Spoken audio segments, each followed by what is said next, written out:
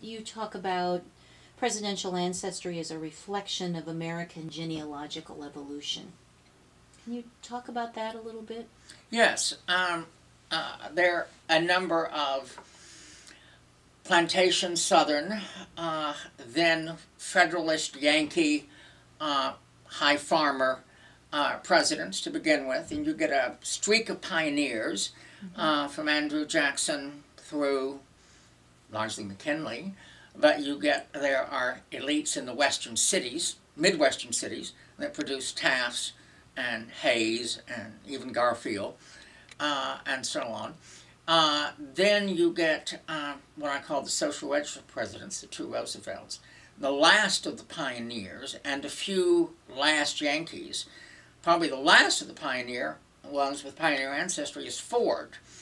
And as is often the case with people of distinction and with the absorption of new groups, you're about 100 years behind the newest trend. So you're electing people now who are of all the social groups, whose ancestry is contains all the social groups that were mixing about 100 years ago. What can we say about how the ancestors of the presidents reflect the ancestry of most Americans? Anyone's ancestry, as long as it's colonial or includes colonial elements, and most people now have a combination of 19th and 20th century ethnic and colonial. Colonial divides into New England, Quaker Mid-Atlantic, a little bit of New York Dutch, but mostly Quaker Mid-Atlantic, and then Southern, planter, and then farmer. But it's three major groups, and if you have a lot of ancestry in New England, or a chunk of new ancestry, a chunk of colonial ancestry in Virginia, you're likely to be related. Anyone's ancestry 4 generations back, any American's ancestry beginning with great-great-grandparents, is probably very similar to anyone else's.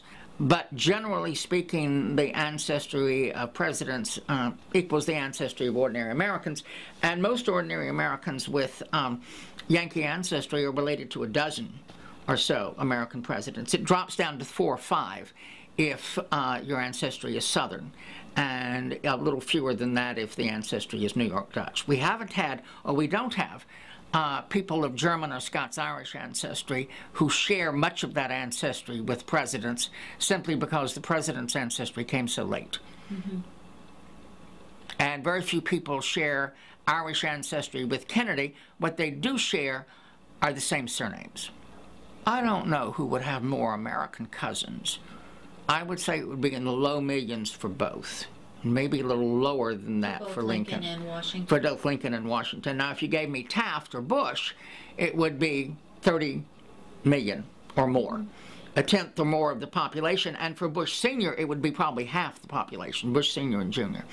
For FDR, it would have been almost half the population, if not a little more so, in his time.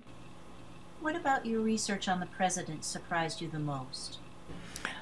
I long ago knew there would be a considerable amount of kinships among presidents, but what has most surprised my readers and eventually surprised me were the number of kinships between presidents. There are a sizable number of immigrants that are ancestral to 2, 3, 4, or even 5 American presidents. And so those with New England ancestry especially get connected to each other often in a dozen more ways. They have a dozen more common ancestors, especially people like Bush and FDR and Taft and Coolidge.